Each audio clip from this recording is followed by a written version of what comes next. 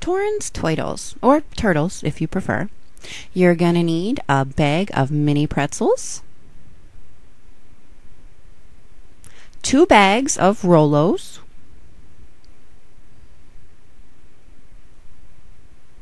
and some nuts. I'm using almonds, but feel free to use macadamia or cashews or whatever. Preheat oven to 325 degrees. Lay out your pretzels on a parchment-lined cookie sheet. You gotta have the parchment. Have somebody unwrap those Rolos for you. Husbands and kids, very, very good at this job. I'm just saying. Put your Rolos in the center of the pretzels. Pop them in the oven and bake for 3 minutes. When they come out, they're going to be nice and hot and gooey. So you're going to take your nuts and squish them down right in the center of that chocolate and kind of squish the goodness all up in that pretzel. And there you go. Those are my Toitles. I love my Toitles. Try this one because they will disappear fast.